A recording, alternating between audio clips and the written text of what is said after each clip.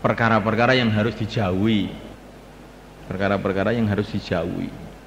Wa man ittaqas syubhat faqad istabra li dinihi. Jadi kalau ada orang yang bicara begini, jangan, hati-hati, ini masalahnya itu masalah dengan Allah. Jangan sembarangan.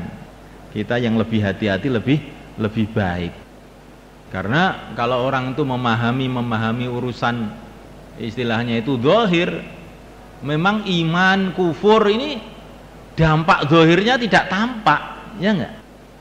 Sehingga dianggap kufur ini perkara yang ringan-ringan saja. Sedangkan menurut pandangan agama kufur itu lebih besar dari pembunuhan, perampokan dan sebagainya.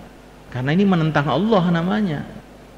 Nah, ini perkara-perkara begini ini bagaimana bisa difahami dalam suasana guyonan, ya enggak? Nah, sekarang itu di pesantren-pesantren kita di mana-mana ini perkara-perkara gini ini diajarkan itu sulam taufik, diajarkan dengan guyonan. Akhirnya itu kesannya itu nggak paham malahan. Memang kalau sulam taufik itu fatwanya keras-keras. Ya, padahal itu bukan keras-keras, itu apa yang diucapkan dalam sulam taufik kebanyakan perkara ijma semua itu masalah itu. Kufur qauli, kufur i'tiqadi, kufur fi'li itu. Tapi orang memahami, nah itu tuh. Nah, kalau sulam taufik ini main keras-keras. Nek Fathul Mu'in ki lembut, pancen gak eneng bahasane kuwi Fathul Mu'in, ya. Pancen gak eneng bahasane kuwi.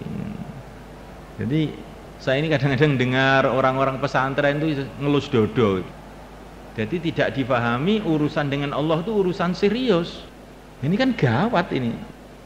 Maka ini kita perlu memahami dengan betul-betul. Tapi juga jangan gegabah mengkufurkan orang.